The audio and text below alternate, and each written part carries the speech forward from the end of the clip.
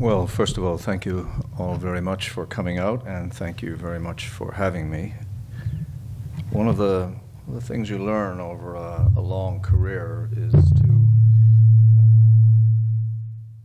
never trust your enemies, but certainly and absolutely never trust your friends. So when Bill asked me if I would come and give this address, I said yes, I would be more than happy to do so.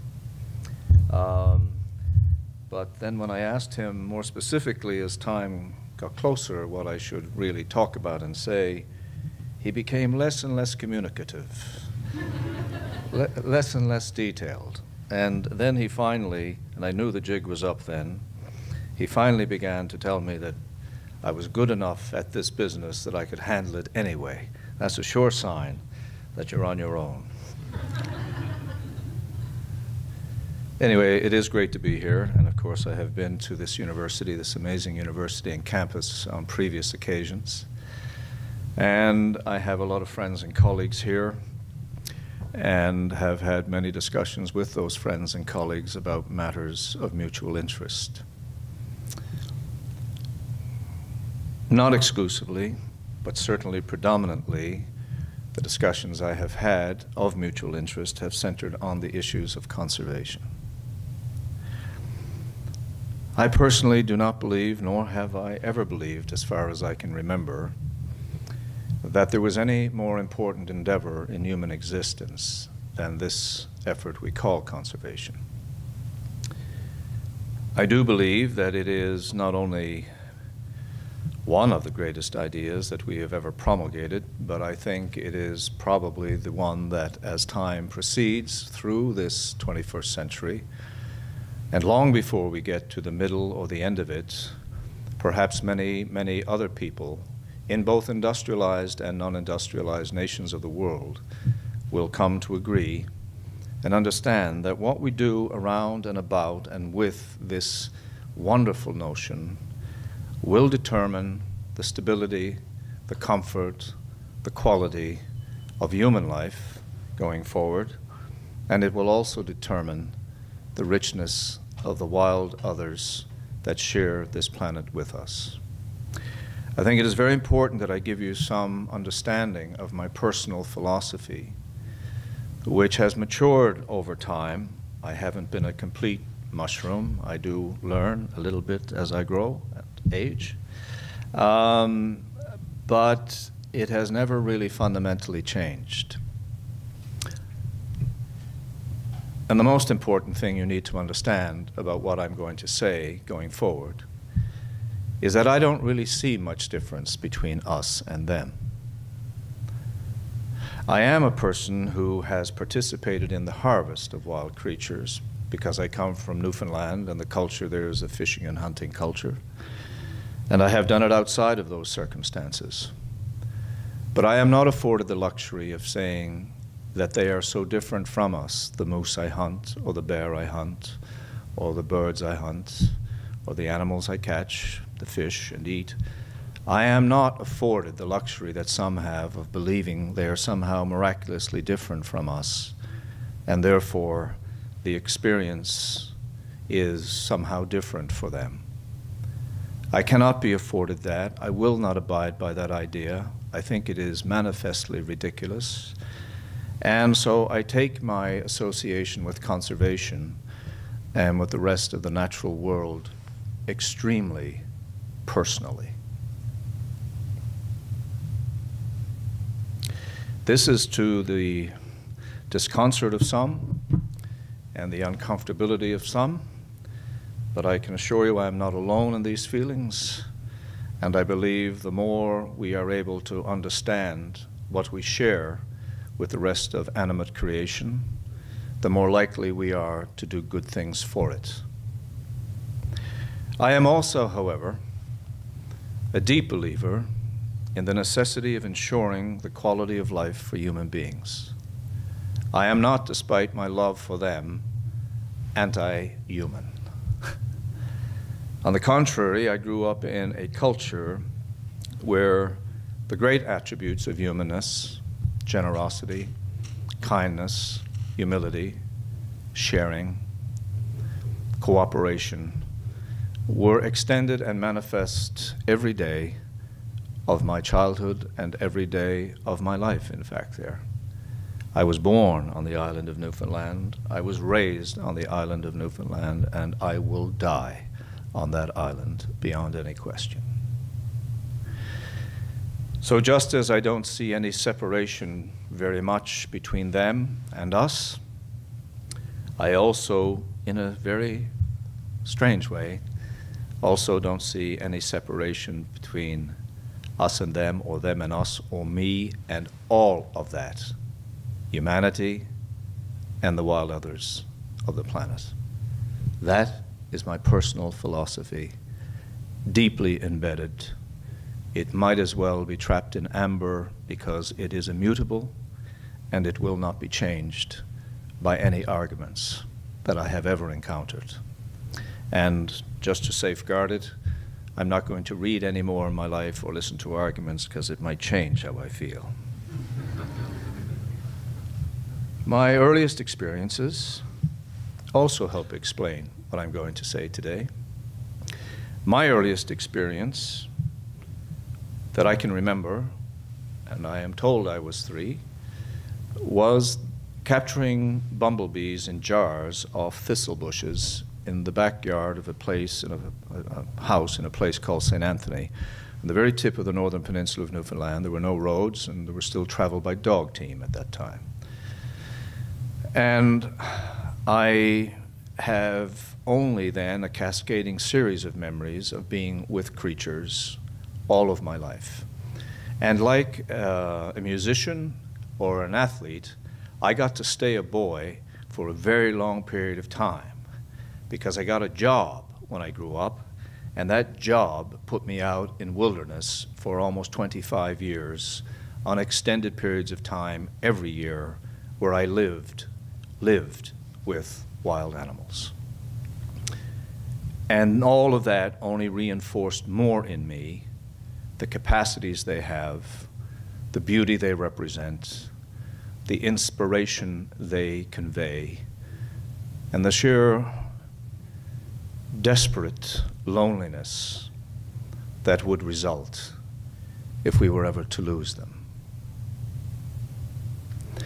Now, at the same time, our relationships with them in modern time have become subjects of great debate. Should we engage in one way or another? What should our roles in conservation be? What should our models be? So let me talk about another experience from Newfoundland, this time that involves both a fascinating animal species and a fascinating aspect of Newfoundland culture. As most of you probably know, one of the most controversial engagements with wild nature in the world that we know of was the Newfoundland seal hunt. This was a practice that was carried out for 350 years out of necessity, because nobody would do it otherwise, out of necessity on the east and northeast coast of the island of Newfoundland, where men would go out in ships, jump over the side, and all day long would walk across floating carpets of pack ice that were constantly floating underneath them, where one false step as you moved across these floating pans meant you went down into an abyss of salt, cold water that killed you pretty well instantly. And you hunted seals on that ice, and you skinned them, and you eviscerated them, and you brought back the meat, and you brought back the pelts, and you hoped that you survived the 3, 4, or 5-week journey that represented. You lived in a circumstance of filth and cold and danger at a level that no one really who hasn't done it can appreciate, and makes me marvel at the heroes, who so-called, who pretend that any kind of modern hunting excursion is such an incredible challenge. Well, I would like them to look at the black and white photographs from the 1930s and so on to see what a dangerous hunt really looks like.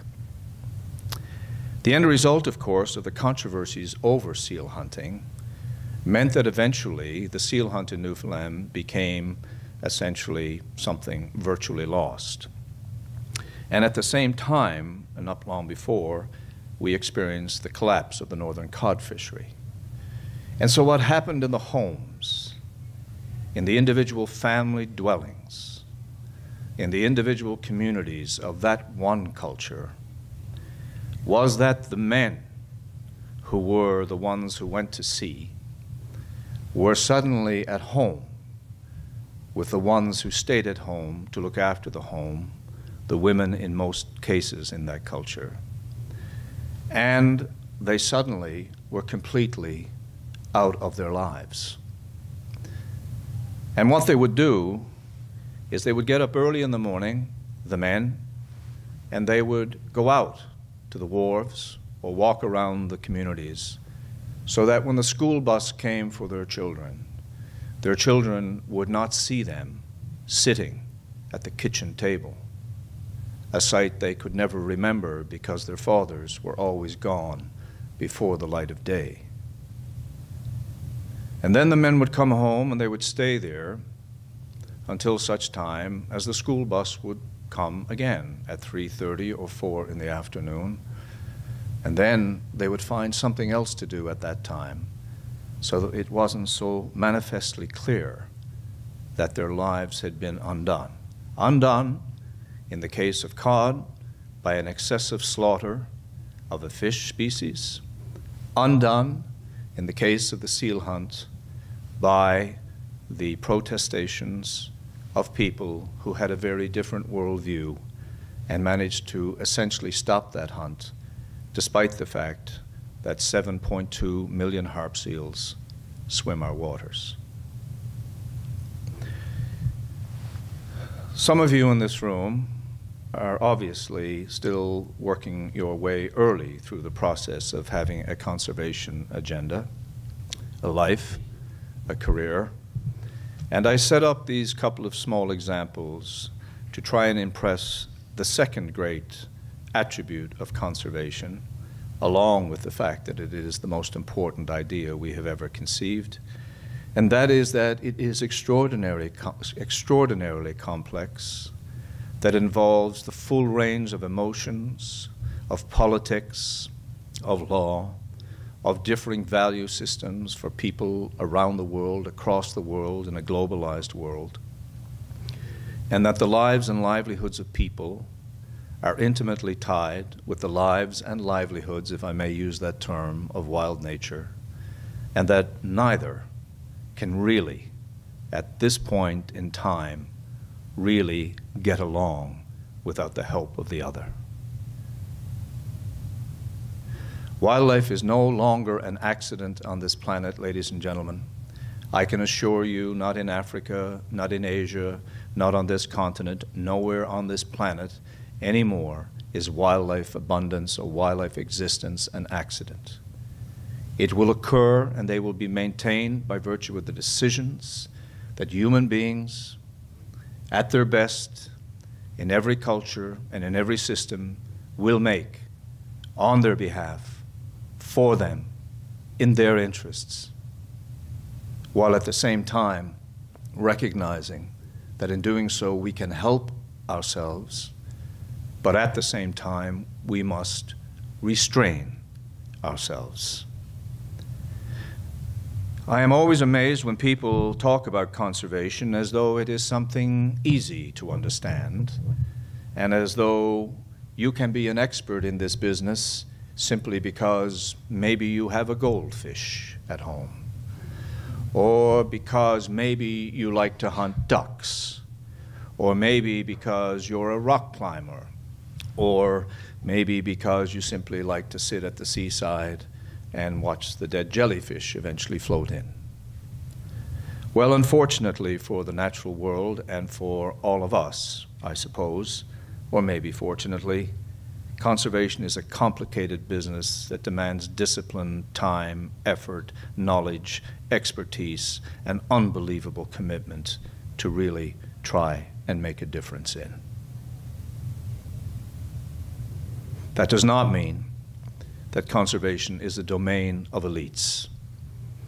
What it does mean, it's a domain of the committed.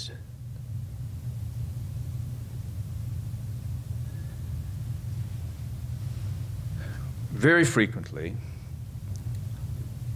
in lectures, the issues of leadership and the issues of why conservation matter arise. They may not be so explicitly detailed as it was in the actual title for this particular talk, but they arise everywhere. They arise in the media, they arise in lectures, they arise in classes, they arise in structured programs, because they really are the big questions. Are they, why does conservation matter on the one hand, and what kind of leadership do we need to achieve it?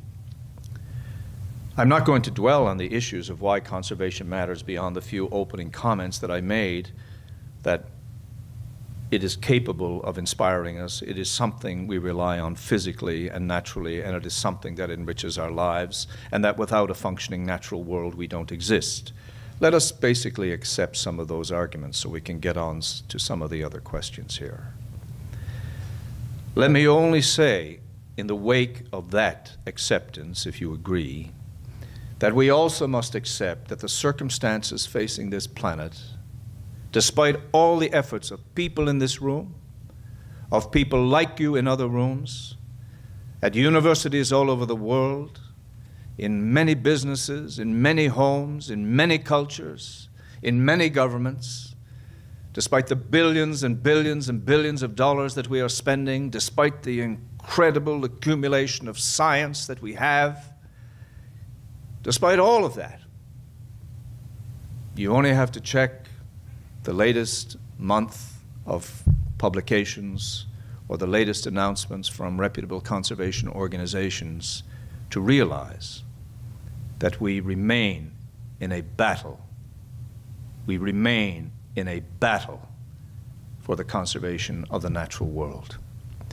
It may be hard to think so when one can look at the slopes of mountains in Montana and see cloaks of elk moving slowly in the morning sun. But it is not hard to imagine when somebody tells you that the insect life of Europe has fallen by 65 to 70% in the last 30 to 40 years. It is not difficult to understand when you understand that in all of Africa, all of the fabled continent of Africa, only about 33,000 wild lions live today. And that the pressures upon them and other iconic species on that continent are extraordinary and demand everything that we can possibly devote to it to even halt them, let alone solve the problems. In the midst of all of that, it is possible for people to say, well, what can we do? What can we do with this massive, complex, difficult problem? What can I, as an individual sitting in this room, do? What can this university do? What can an organization like the Boone and Crockett Club do? What can the Nature Conservancy do? What can any of us do? Well, the truth is we can do a lot. And we have incredible examples all around the world, but we need not travel that far to understand that it is fully within the capacity of human beings to develop leadership in conservation that succeeds against all odds. We don't have to be driven just by passion and idealism, although I can assure you it doesn't hurt to have that fuel in your tank, because we can also use empirical evidence to show us the achievements that can be made. Bill, in his kind introduction to me, references a period of time in the past in this country, the United States of America, when wildlife depletion was the norm, and when individuals who organized displays of the mounted heads and horns and forebodies of wild creatures from the American West and other parts of your country said to the citizens of the United States of America, come and see the vanishing wildlife of America, because in all likelihood you will not see it for very long more. And on those walls were bison and pronghorn and mule deer and elk and caribou and black bear and a host of other species. And this was all at a time when America was driven by ideas of individualism, as you still are, by the idea of the right of the individual to do well and to have commercial gain unhindered by government. A time when religious attitudes firmly entrenched the notion that all people had dominion over nature. When at the time that even citizenship was being viewed as the preoccupation of individuals who took land from the wild and turned it into a domesticated agricultural version that they could live easily with. It was at a time when there were very few or no game laws. It was at a time when there were no university programs teaching wildlife science. It was a time when there were no state agencies. It was at a time where there were no funding mechanisms. It was a time where there were no academic journals dealing with these issues. And yet a handful of people, not just the people in the Boone and Crockett Club, or they were prominent, but a handful of them and others, set about to change the course of the history of this country in the matter of conservation. And somehow, they managed to build a system of conservation in your country that eventually became a model for the world. That included, yes, the sustainable use of wildlife, but also included the preservation of special places and special systems. That included a broad view of what wildlife was, not just species that could be hunted, but species that would never be hunted. That came to recognize that the great wild beauty of America was the actual system of art galleries and museums that did not exist inside buildings for you, as it did in Europe, but was actually played out in a wild, natural existence and landscapes. So, people say, we face challenges today. We're worried about Endangered Species Acts, and we're worried about how we manage our forests, and we're worried about whether animals are listed or delisted, and we're worried about, all kinds of issues. We're worried about CWD, we're worried about diseases in wildlife and transmission to people, and all of that seems completely out of our hands. It seems like we cannot make enough of a difference to win. But what was it about those people who launched this movement in this country so long ago? What was it that convinced people in the 1870s, to set aside the lands of Yellowstone? What possibly could have been moving through their DNA, through their bloodstream, to get them to imagine that that was the thing to do at that time? And all of these other far-sighted views that these individuals had. I ask you a question. Do you believe that we today are asking those far-sighted questions? Or are we asking questions about smaller, closer issues and forgetting about the long-term implications of the decisions we make today? Are we forgetting about what your country will look like and what Canada will look like 50 years from now, 75 years from now?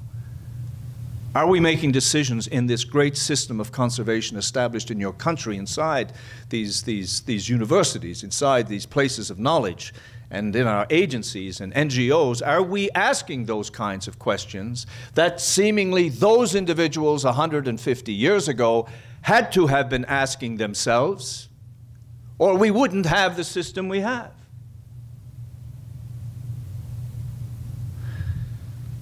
If the answer is yes, we are, I want you to write me. I want you to write me and tell me that experience you have had. If the answer is no, then the question we have to ask ourselves is why not? Because if we don't, we will soon reach the world of 25 years and 50 years, and the question will be, this great idea of conservation, where will we have taken it? I think there are three problems facing conservation in this world.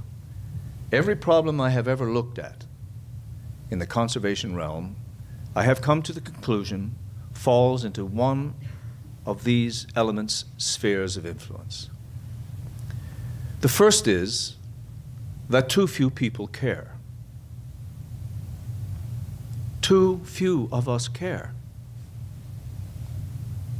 The second is that those of us who do care are divided. We bring out a particular perspective, we bring out a particular way of looking at conservation, and then we believe that that is the right way to look at conservation, and anybody else who has a different view is looking at it somehow in the wrong way. And the third problem we have in conservation is that we are running out of money to do the things that are necessary for the natural world. I think almost all of the other things fit there. And so the question is, if we have too few people who care about conservation, why is that the case? Why do too few people care? Why is it that in your last presidential election and the last federal election in Canada, that the issues of conservation were virtually nowhere to be seen? If we really believe that conservation is about the future of humanity, the future of your country, the future of your economies, the future of all of that, then how is it that in our political systems in Canada and the United States and elsewhere in the world, this great idea seems to be off the political table? Well, I think that's just another manifestation of the fact that too few people care, because I can assure you if more people cared and were outspoken about that feeling and that emotion and that commitment to conservation, you better believe it would be on the political table. So that leads to the obvious question, if I'm right that too few people care, how do we make people care? How do we find a way to lead people, to inspire people, to have people care about the conservation of nature in the United States of America and in other nations around the world? Well, I come at this question in a lot of different ways. I come at this question and I ask myself, despite all of the efforts that we are making, despite all of the NGOs and all of the government programs and all of the things that we are exercising, we still feel that we need to do much more, and we have evidence to indicate that we need to do much more. We are losing species, we are losing populations. In the last 50 years, we've lost 50% of the vertebrate biomass on this planet. 50% in 50 years. World Wildlife Fund report released only 6 months ago, recent data. Let's say it's wrong by a wide margin, it's still a pretty frightening thing. So we still have a long way to go. What is it going to take to get us there, and why haven't we gotten there already? Well, I think there are a couple of reasons, and I think they are germane and they pertain directly to conservation leadership.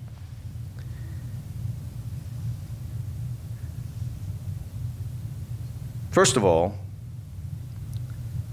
Grinnell and Roosevelt and Muir and Pinchot were successful because they worked at capturing the hearts and minds of people in an emotional way. Roosevelt said repeatedly that I accept that the people of the United States of America may utilize the resources of this nation, but I do not accept that any American should be free to use the resources of this nation in any way that impairs the enjoyment and equal sharing of those resources by the generations to come and the generations of Americans unborn. He tied the idea of conservation not to just images of wild creatures that many people had not seen, or to parts of the American West that only a handful of white Americans had ever witnessed. He tied the idea of conservation to the idea of citizenship, to the idea of nationalism, to be an American, to call yourself an American citizen, you had to be concerned for the conservation of these wild resources. Secondly, that team, that small, relatively small team of well-known people we know, were absolutely relentless. They simply would not stop. If it took 15 years to get a piece of legislation through on fur seals, that's what Grinnell did. If it took 20 years to stop the sale of wildlife, dead wildlife in this country, that's what it took, and that's what they did. If it took repeated efforts and failures and repeated efforts and failures to accomplish these goals, that is what they did. And it didn't matter that they were rich blue bloods from the American East. It didn't matter that they were politically connected. It didn't matter that they had the pens of journalism, and they also had the offices of high power. They relentlessly pursued these ideas. And the third thing they did, out of many, the third thing they did was they did not differentiate between classes of wildlife or classes of people who cared about classes of wildlife. So yes, Roosevelt was a hunter. He loved to hunt. He was also an extremely keen birder. He was an individual who loved birds, loved them. There are all kinds of stories of him breaking out of his office, the Oval Office, and running out to hear the first warbler that had come back in spring. He had study skins as a child in the drawers of his bureau, where he kept study skins of birds and small nests filled with little mice. We make him out to be this individual who spent his life, doing good things, but mostly harvesting in the rugged outdoor life of the hunter and the hunter frontiersman. The truth of the matter is, he cared deeply about all of nature. And he didn't feel that he needed to compartmentalize his feelings for nature into big game versus, oh, I care about birds, or I care about wilderness, or whatever. He didn't shun John Muir when John Muir, who had the greatest wilderness prophet this country has ever produced, and who has left so much to us, did Roosevelt say, oh my, well, we won't invite them to dinner? No, he and John Muir were friends. When John Muir formed the Sierra Club, he came to the Boone and Crockett Club, he came to Teddy Roosevelt, and he said, I need your help about these issues in California. And Roosevelt and Grinnell and others said, John, we are so busy trying to protect Yellowstone and get that thing up and running properly and getting it to work properly, we cannot help you with that problem right now. So why don't you go form your own organization? And so he went and formed the Sierra Club. And we have managed over time to somehow concoct the fantasy that these entities born out of the one communion of idealism were somehow created out of two disparate views of the world. A lie, at worst, a falsehood and myth at best. Those men who formed the cornerstones of the conservation movement that all of us owe our positions and jobs and interests to, they did not partition. They did not partition. And the reason they did not partition was because in leadership, it is not about power and authority and status and how many members you have. Leadership in conservation is about never forgetting that there's one objective, and that one objective is to keep the wild others with us in the greatest possible abundance in the greatest number of places possible on the planet. Now I ask you, I ask every one of you, and you may be parts of many organizations, good organization, doing good work, but I ask you, are they focused on the universal issue that I have just described? Or are they focused on a sectoral part of that issue? And are they, from their dialogue and from their meetings, do you get the impression that they're always thinking about wildlife Or do you get the impression that they're often thinking more about their organization, its structure, the number of members it has, how much money it can compile? I'm a member of many of them. I respect them. I work with them. But I know what it is going to take to get us moving forward for the next 25 and 50 years in conservation in this part of the world, let alone what it's going to take to solve the problems in Africa and parts of Asia. It will only be done and only accomplished by leadership that moves from the center and that brings people together, that builds coalitions, and never forgets what the objective truly is.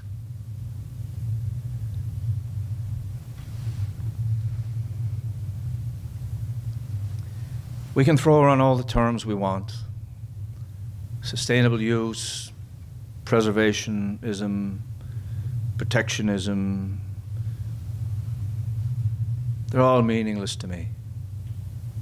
They're just bits of ingredient that go into the stew. They're not the meal itself. We need it all. And we didn't just need it all 100 years ago. We need it all today. We need every one of those efforts working and working together to make the differences that we need to make.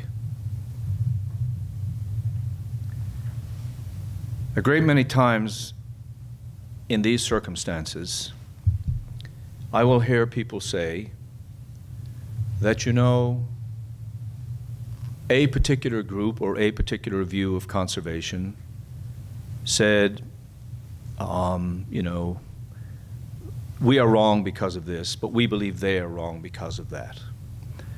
And we muddle up these debates to the extent that, as far as I am concerned, we place ourselves in a circumstance where we cannot possibly get out of them. We cannot possibly solve the discussions. I'll give you an example, because it's an important one. There is a great debate in the world of conservation about the whole idea of sustainable use versus the idea of protectionist approaches to wildlife.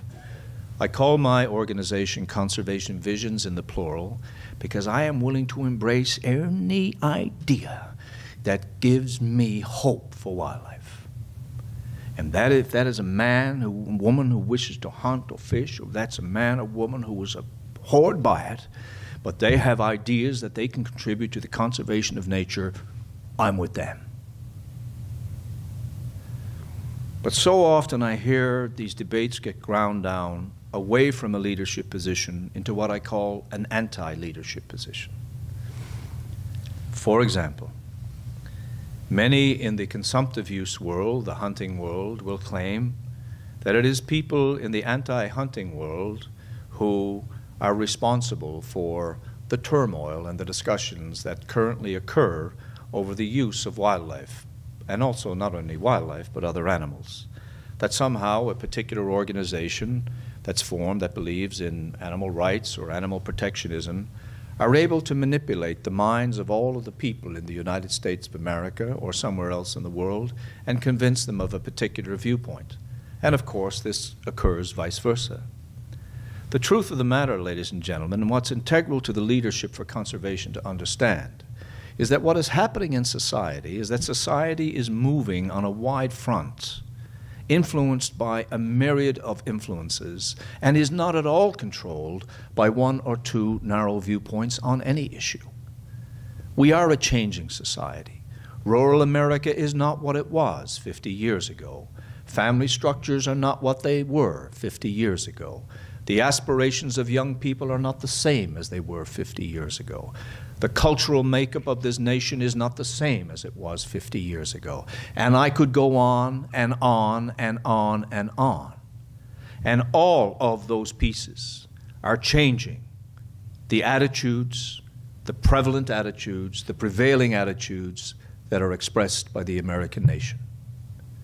And we need to understand in this business of conservation that if we want to move that changing society in the directions that we believe are best for conservation and human livelihoods, that we had better stop breaking that complicated argument down into petty warfare between organizations, petty warfare between ideologies. We will do what Roosevelt, Grinnell, and others so long ago did. We will do what John Muir did. We will do what Aldo Leopold did. We will do what Rachel Carson did, which is to keep our eyes and our minds on wildlife and what is best for them, the wild others who made us human. Without them, we wouldn't even have the bloody term, because we wouldn't know what to compare ourselves to. They made us human. And they are the target now that, fortunately or unfortunately for them, and we will determine the difference there, they are now dependent upon us to keep them on this planet. What is at stake is not the winning of an ideological war over the partitioned belief systems in the conservation movement. I do not care what organization is involved. I do not care who leads it. I do not care what its pedigree is. I do not care how young or how old it is. That is not what matters. What matters is we need to explain to the American people and the Canadian people and the people of this world everywhere that what we are fighting for is the maintenance of creation.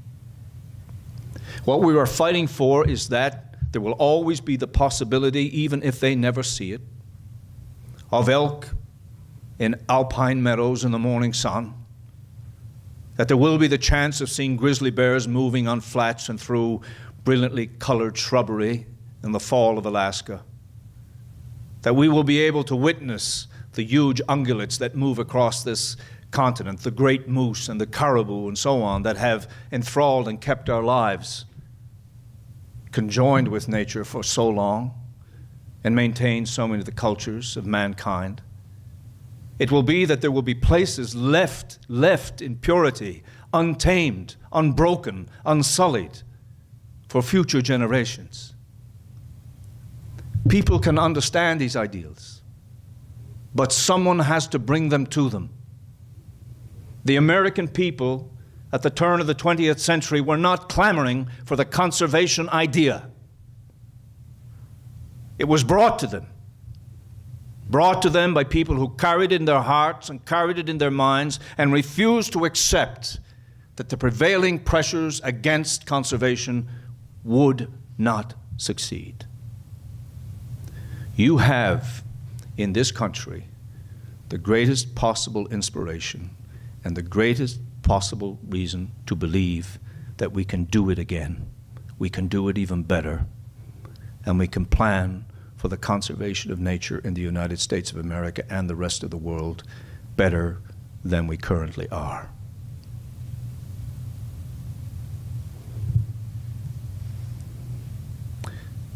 To be defeated in this, ladies and gentlemen, to be defeated in this is to lose ourselves. Because without them, not just the boy from Newfoundland, but without them, your lives will be emptied of something irreplaceable. You may not think of the small bird that chirps in the morning on your way to school, on your way to class. You may not think so much of the deer you saw on the field that evening. You may not be preoccupied by these things. But I guarantee you, if we ever lose them, you will remark how silent and alone this world is. Leadership will take us in the direction away from that. Thank you very much.